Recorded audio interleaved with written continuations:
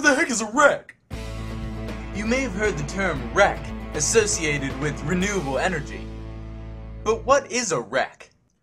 Electricity consumers can pursue renewable energy sources in two ways. Some may choose to generate renewable energy on-site, for example by installing solar panels or another distributed energy system. A more cost-effective and more easily implemented option is to purchase renewable energy credits, or RECs, from an electricity supplier or broker. RECs, also known as Renewable Energy Certificates or green tags, represent the positive attributes of renewable energy and encourage development of renewable energy generation facilities. When fossil fuels are burned to generate electricity, there is a positive outcome, electricity, and a negative outcome, harmful greenhouse gas emissions. When renewable energy sources generate electricity, both the electricity generated and the environmental impacts are positive. Yay! These positive attributes are often decoupled and sold separately.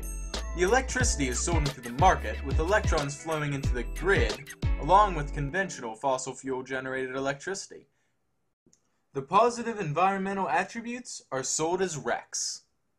RECs have their own market value, and the cost of a REC depends on several factors, including the type of generation technology, solar versus wind versus hydro, the geographic origin of the electricity, the specific generation facility, and the vintage or the year it was produced. Each REC purchase describes these specifics, enabling a buyer to trace where, when, and how the renewable energy was produced. One REC equals 1,000 kilowatt-hours of energy produced, and each REC can only be counted once before being retired.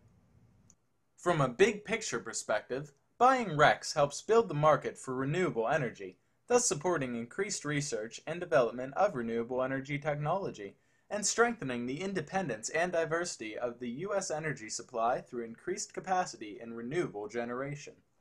This increase in renewable generation will also serve to reduce U.S. greenhouse gas emissions. The more RECs that homes and businesses purchase, the more clean energy sources that come online, and the less polluting sources our society uses.